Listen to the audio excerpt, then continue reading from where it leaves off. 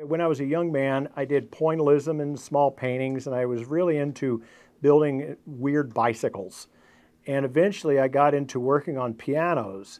and restoring pianos, building pianos, and then out of that and doing the artistic world of just being a creative at my core, I started building bizarre birdhouses and then taking thrown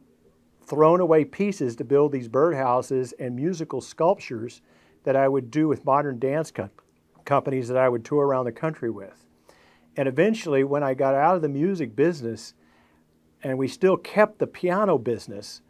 I started collecting more and more instruments and old parts.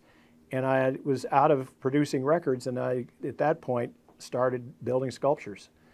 I think because I've been working on pianos so extensively for so long that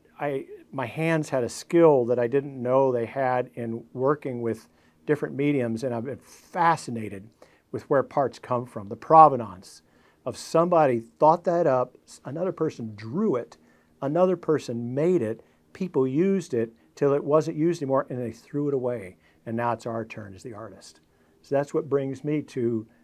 creating this type of art.